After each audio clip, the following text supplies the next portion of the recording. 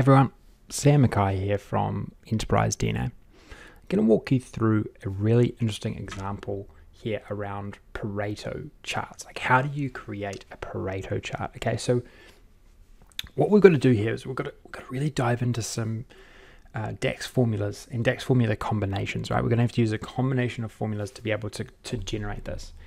So basically what we're trying to do, if I just turn this into visualization, is we want to create a line that shows us the percentage of this amount of the total, right, as we go out through, and this is going to go from 0% all the way up to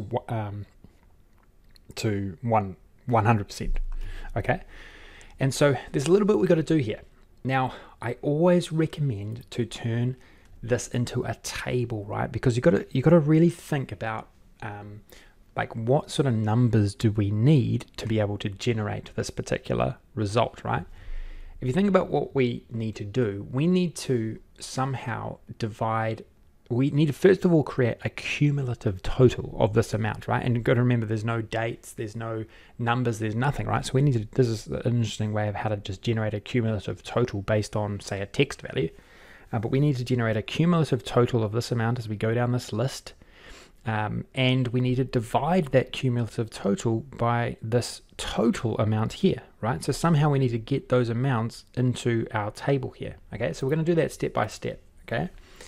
So I'm going to first of all call this cumulative, and then we're going to aggregate it all up into one measure. Cumulative total, no dates, right? So to do this one, I'm going to show you a little bit of a technique here. We're going to use SumX, we're going to use an iterator. Then within that iterator, we're going to go filter, okay? We're going to go filter. And then within the filter, we're going to create another virtual table called summarize, okay? And I'm going to go all selected dates. Actually, not all selected dates, all selected sales, okay? Because I want to look at all of the sales in the selected context, because you've got to remember we've got some date context, that I want to look at all sales from the beginning of time. Then I'm going to input my state code, which is what is inside the table, okay? So this is basically creating a table exactly like this, but virtually, right? It's creating this table virtually, okay? Then I'm going to create another column, because currently we've only got this column in our virtual table. So I'm going to call this one, we'll just call it revenue, I think, right? Then I'm going to go and add my, have I got that right? Don't need that there. I'm going to put my total revenue there. Okay, so this virtual table here, now that has summarize, is now creating this exact table here, okay? But because it's within filter, we're going to, at every single row here, iterate through every part of this particular table, okay, right? Because that we need to somehow manipulate this table virtually to create a cumulative total all the way down, okay?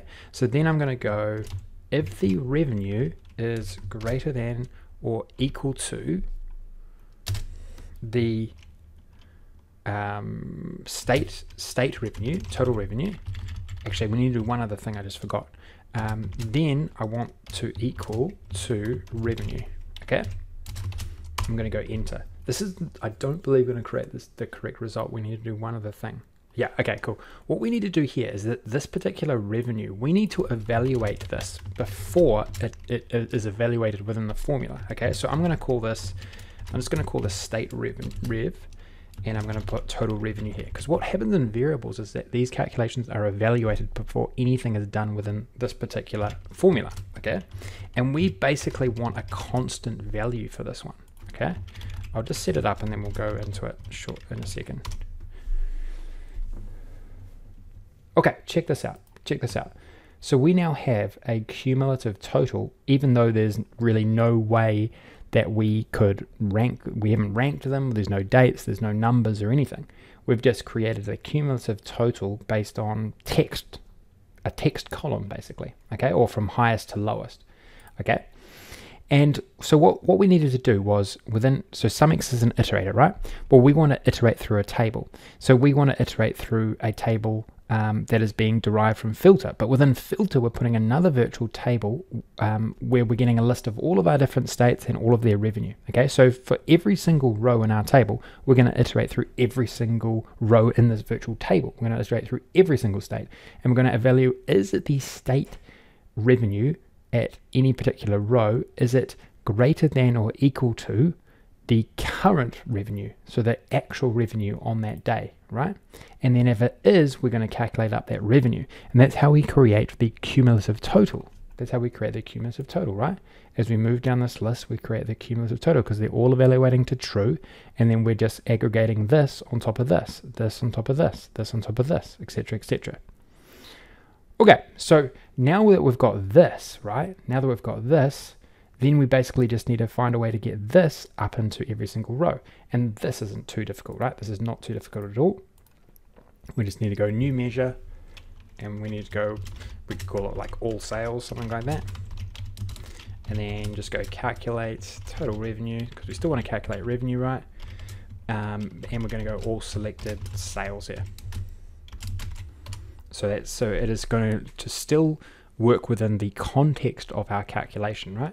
So I could drag that in like so, and now we have the all sales. So this is dragged up to here. So now from here, it's not too difficult, right? We just need to go this divided by this. But one also great thing about this particular calculation is it's totally dynamic, the way we've built it, right? We're going to create a Pareto chart dynamically based on any selection that we might make in our model.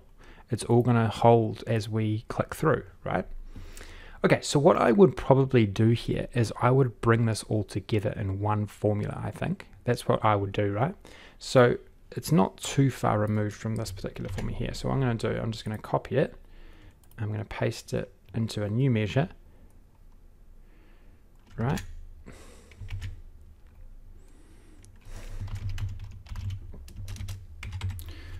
I'll just create it and then I'll copy it from there.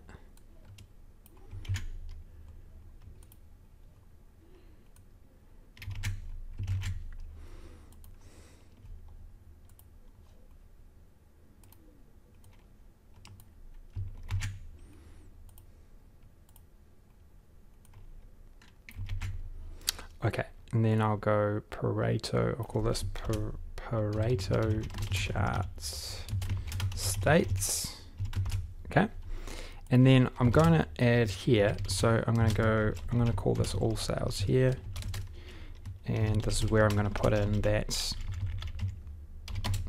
additional logic for the all sales, because we don't really need these intermediary calcs. We can quite comfortably place them into one formula if we utilize good techniques around variables, etc.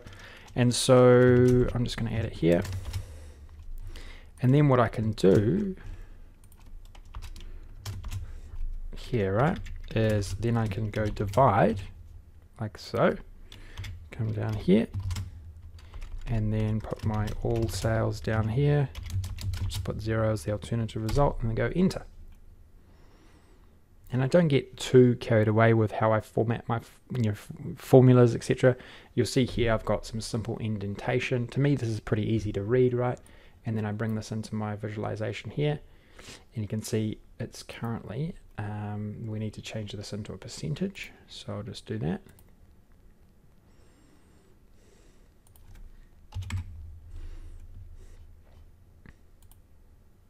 This is why it's so key to have it inside, when you have this, to have it inside a table so you can actually see the results, right? And you can see this is our Pareto chart being created. So then what I can do is I can get rid of these here. I can change the visualization up, and I can put this in the line, and you'll see that it's actually created the other axes for me, just like that.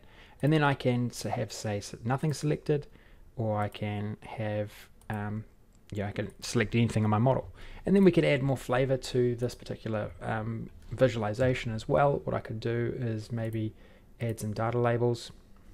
I mean, that's a bit overkill really, but you can have a play around with what works and what doesn't, just by utilizing the formatting area there. But hopefully you like that one. It's a good example, right? It's a good example of formula combinations, getting pretty advanced. You've got to understand quite a bit there, but it's so doable. Variables really help out here, okay? It's key to use variables when it's required, right? And understanding when to get the evaluation done at the start of the formula versus, and then inputting that value into say an iterating function. You're breaking that down and understanding when to do that is really, really important. This is a good example of when we had to choose a variable over placing the measure directly into the context which is being generated within the function itself. Okay, let's wrap things up. Hopefully you've got some use for this. You can find a way to utilize this formula pattern in your own models if this is something that you need to do. Wishing you all the best on it. And if you got something out of it, please throw the video a like. Always appreciate it. And certainly subscribe to Enterprise DNA TV as well. Lots of really informative content coming out to you. Okay, all the best.